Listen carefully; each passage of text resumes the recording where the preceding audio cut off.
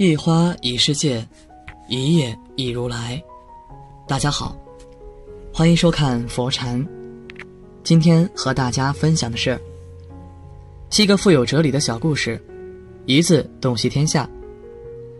一语道破天机，一个简单故事足以给人意味深长的人生启示。以下这7个小故事，读来启人心智，发人深省，看完记得发给朋友们也领会领会。1. 和尚一个人在房间会不会吃肉？一个来访者问法师，我想问一个不太恭敬的问题。法师示意来访者请讲。来访者说，您在公共场合是素食，您一个人在房间会不会吃肉呢？法师并没有回答他的问题，反倒问他，您是开车来的吗？采访者说，是的。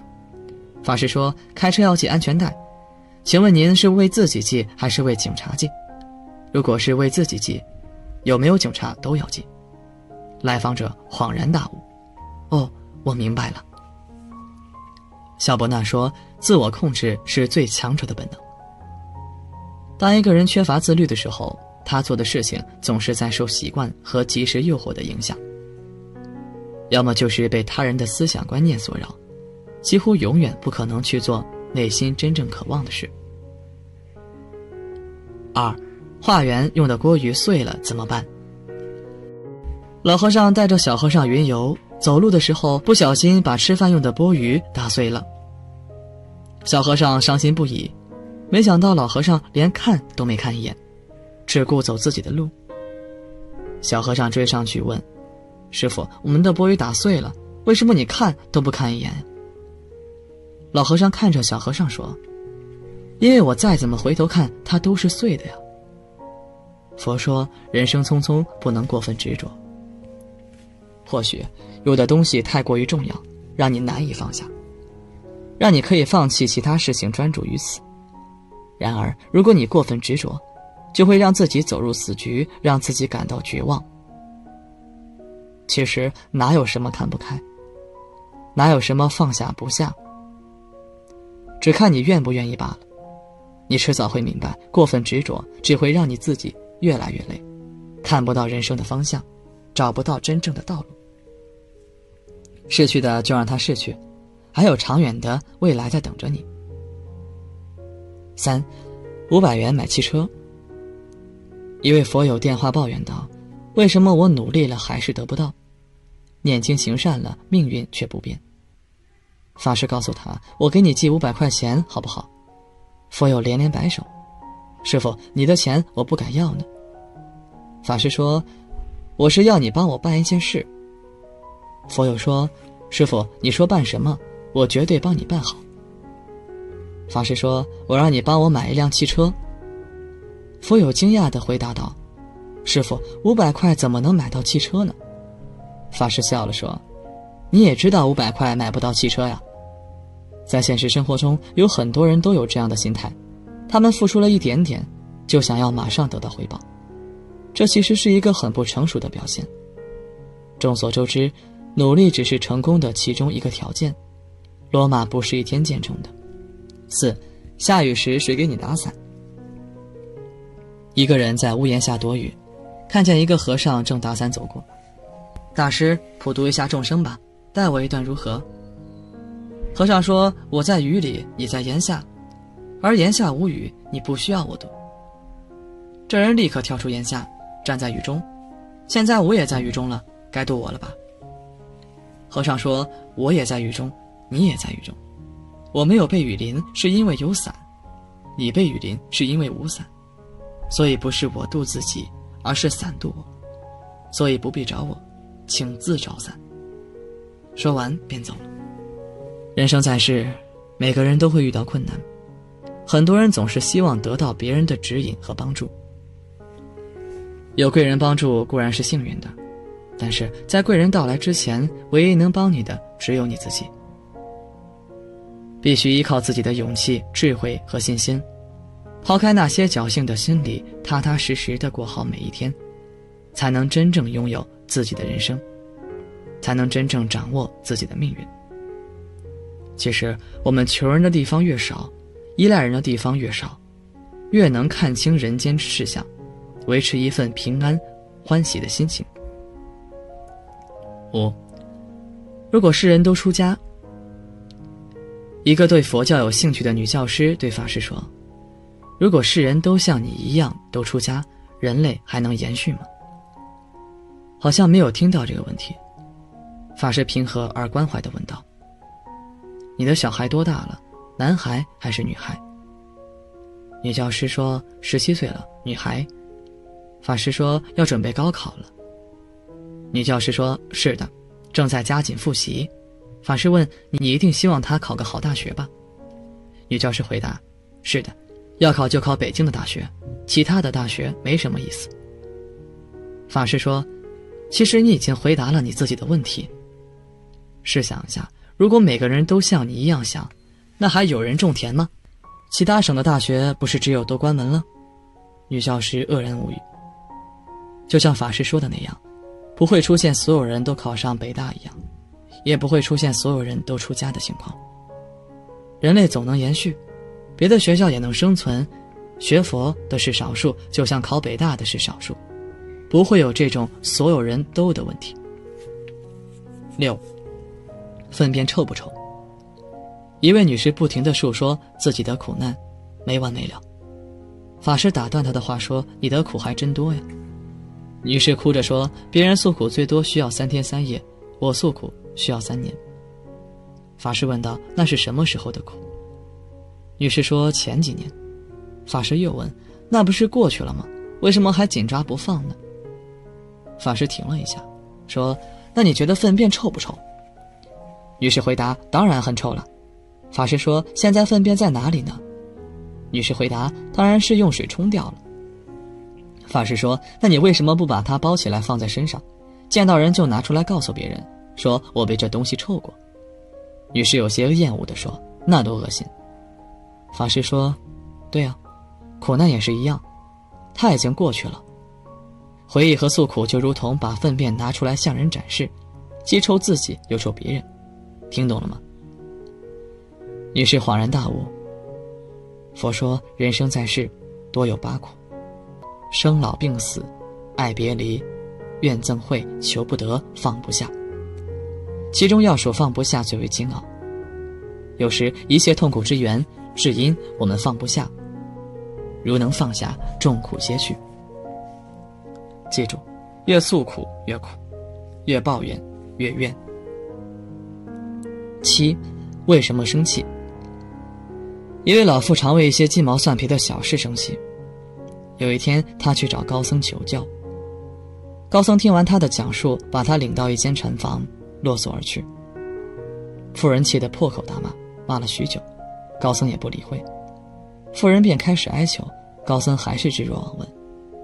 妇人终于沉默了。高僧来到门外，问他，你还生气吗？妇人说，我只为我自己生气，我怎么会来到这个鬼地方受这份罪？连自己都不肯原谅的人，怎么能心如止水？高僧拂袖而去。过了一会儿，高僧又问，还生气吗？夫人说，不生气了。为什么？气也没办法呀。高僧又离开了。当高僧第3次来到门前时，夫人告诉他，我不生气了，因为不值得气。再过一会儿，当高僧迎着夕阳立在门外时，夫人问道，大师，什么是气？高僧将手中的茶水倾洒于地，妇人时之良久，顿悟，我们的生命就像高僧手中的那杯茶水一样，转瞬间就和泥土化为一体。在古尊宿语录中，寒山问拾得，如果世间有人无端地诽谤我，欺负我，侮辱我，耻笑我，轻视我，比肩我，厌恶我，欺骗我，我要怎么做才好呢？拾得回答说，你不妨忍着他，谦让他，任由他，避开他，耐烦他，尊敬他，不要理会他。再过几年，你且看他。光阴如此短暂，生活中一些无聊小事，又哪里值得我们花费时间去生气呢？今天的分享就是这些，非常感谢您的收看。喜欢佛禅频道，别忘记后才知道世界是自己的，与他人毫无关系。2020年，哈佛大学罗萨蒂教授和马尚达教授发表了一个研究，广为热议。他们在1995年的时候，找来21只雄性青年大猩猩，把它们放在一起，并一直观察它们的社交变化。刚开始的时候，大猩猩们常常聚会，不管是熟悉的还是不认识的，总要凑到一块交流一番。10来年过去，他们之间的互动越来越少，更多的时间都是自顾自待着。哪怕是少有的交流，也是跟固定的伙伴在一起。最终，研究人员得出了一个惊人的结论：大猩猩的社交活动会随着年龄的增长变得越来越少。其实人也一样，到了一定年纪，身边的朋友越来越少，独来独往是人生的常态。年纪越大，圈子越小。老话说，物以类聚，人以群分。正是这个原因，所以才有了圈子。年轻时，为了打通人脉，我们喜欢硬着头皮跻身于各种各样的圈子，努力着去迎合别人的喜好，说别人爱听的，做别人爱看的。久而久之，我们就会渐渐迷失自我，看不清自己到底是谁，人生也陷入一种茫然之境。而再看那些优秀的人，早已借了各种圈子，他们深深懂得圈层不同，不要硬融，不然最后头破血流的终究是自己。在小品《什么是朋友》里，潘长江是一名老总，他经常吹嘘自己朋友多，好办事。妻子看不过，一句话就说破了真相：那是你有钱，等你有难了，不一定有人来帮你。潘长江心里不服，当即就谎称自己破产了，打电话向朋友们借钱。先是给朋友老钱打电话，对方一听明来意，马上就挂了电话。等他再拨过去，那头直接关了机。他脸上开始挂不住，又打给有过命交情的老孙，结果不仅没借到钱，反倒被对方嘲讽了一顿。就在这时，下属小李拎着礼品来拜年，说特地来感谢潘总的提携。没想到得知他破产后，小李立马找个借口就溜了，临走时还不忘把礼品顺了回去。他一屁股瘫坐在沙发上，这才意识到，原来那些推杯换盏、呼朋唤友都是假象。所谓朋友，不是在你风光时给你献了多少殷勤，跟你喝了多少酒，而是当你无力时，能在身前拉你一把，在身边陪你坐到天亮。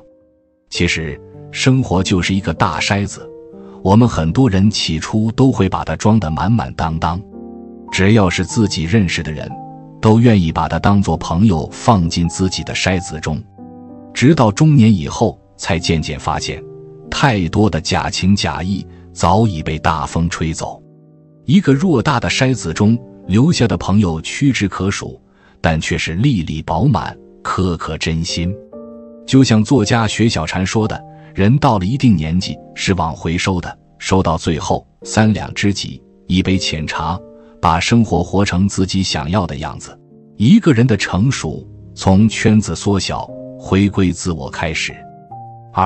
真正的朋友只会越来越少，真正的朋友不会越来越多，只会越来越少。因为有些人走着走着就疏远了，处着处着就看透了。也许曾经你们有共同话题，也许过去你们曾彼此帮衬，但是后来目标不同，方向不同，见识不同，收入不同，慢慢的就有了隔阂，再也回不到过去。不要以为平日里经常见面的就是好朋友，不要以为在一起吃喝玩乐的就是好兄弟。真正的朋友是患难与共，互相扶持，而不是锦上添花，嘴上抹蜜。这个世界谁都会变，再好的朋友也有私心。曾经帮你的人，现在未必愿意帮你；过去陪你的人，现在也许不再爱你。谁都不能保证身边的人可以一直真心实意。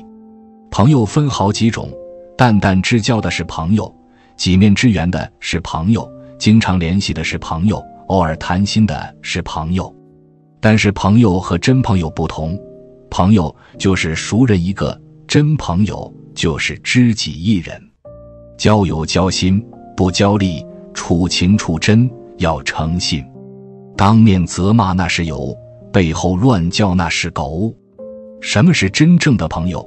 互损不会翻脸，疏远不会猜疑，出钱不会计较，地位不分高低，成功无需巴结，失败不会离去。奋斗的时候搭把手，迷茫的时候拉把手，开心的时候干杯酒，难过的日子一起走。鲁迅先生晚年在给友人的信中曾这样写道：人生得一知己足矣，私事当以同怀视之。他认为朋友是不需要太多的，但若是有一个知己，那就要把他当作手足兄弟一样对待。在鲁迅先生的人生后半程，朋友非常少，但有一个朋友和他关系非同一般，叫许寿裳。他是鲁迅的同乡，他们坐过一样的乌篷船，又一起奔赴日本留学。他是鲁迅仅有的从少年到晚年都一直交好的挚友。鲁迅刚从日本回国的时候，生活没有一点起色，心中很是苦闷。许寿裳得知这个情况，立马就请教育总长蔡元培帮忙谋路子。没多久，蔡元培便邀请鲁迅前往北京教育总署工作。而鲁迅到了北京，因为手头十分拮据，日子过得颇为艰难。许寿裳为了改善鲁迅的伙食，总是让妻子多做一些家常熟食，然后自己给鲁迅送去。在鲁迅一生中最艰难的时刻，许寿裳总是会陪伴左右，或是倾心安慰，或是竭力帮忙。即便鲁迅去世，后事也是他一手料理的。他们二人的关系，正如许寿裳在相识多年以后调侃鲁迅时说的：北平胡同里有一种老房子叫老虎尾巴，莫非你也是我的老虎尾巴？老头子，成年人的世界里，除了复杂，更多的是时间的流逝。时间教会我们懂得取舍，懂得珍重，在没有任何利益索取的情况下，还能彼此真诚的交往，各自安好，就是友谊最好的状态。3. 退休以后，朋友越少，生活越好。退休以后，就到了知足常乐的年纪。退休以后的心气，远没有退休以前的心气高，不会再为事业或者前途奔忙了。退休就是为晚年生活做打算的开端，何况伴随人生的阅历逐年增长，早就已经看透了人情冷暖以及世态炎凉，因此对待生活的感悟会前所未有的透彻。与此同时，也明白了人生的真谛。退休以前是为别人以及别人的事活着，退休以后就要为自己以及自己的事活着。曾经的朋友几乎全部是建立在利益层面的友谊，没有了利益，朋友就不值钱了。大多数朋友不是用来利用的，就是用来出卖的。即使有脱离物质的朋友关系取而代之，也是建立在价值观相同、世界观相同以及兴趣相同的精神层面。类似堪称凤毛麟角的朋友也是可遇不可求。退休以前是当局者，没有看明白；退休以后是局外人，将会旁边者清。如若没有遇见脱离低级趣味的朋友，宁愿独处享受孤独，也不愿参加无意义的社交。退休以后就意味着赋闲在家，因此社会活动会伴随正式退休骤降，对朋友的依赖程度就会急剧降低。绝大多数的朋友跟自己的年龄几乎是不分上下的同龄人，朋友依赖你的程度照样会急剧降低，不再一如既往的需要彼此，说明相互之间都需要一个安宁以及自在的生活环境。朋友越来越少是正常的现象，跟孤僻没有关系，只是一种合理的社会现象。退休就预示着个人美好生活的起点，静下心来寻找属于自己的乐子，远离不开心的人以及远离不开心的事。一个人可以随心所欲，完完全全不用为别人而活。要知道，同利为朋，同道为友，既有共同的利益，又有共同志趣的朋友少之又少。真正内心强悍以及坚实的人，从来不会缺乏快乐的源泉，反倒是内心虚弱之人，一旦离开外界合群的刺激，便会感觉万般无聊。远离垃圾的社交，才能够让自己的心灵平静，从而用清静的心感受到晚年的存在和快乐。独处就是一种社交圈的筛选，更是一种心灵进化的现象。晚年只要自在以及快乐，没有必要在意别人的评价，即使你做得再好，也会有个别人说三道四。朋友都是过客，没有必要为了过客烦恼或者苦恼。朋友越少，越能够照顾自己真实的内心以及向往自由的灵魂。退休以后，酒肉朋友能断就断，酒场饭局能推则推，把真心留给自己，把时间留给家人。学会给人生做减法，后半程的脚步才能更轻盈。今天的分享就是这些，非常感谢您的收看。喜欢佛禅频道，别忘记点点订阅和转发哦。在这里，你永远不会孤单。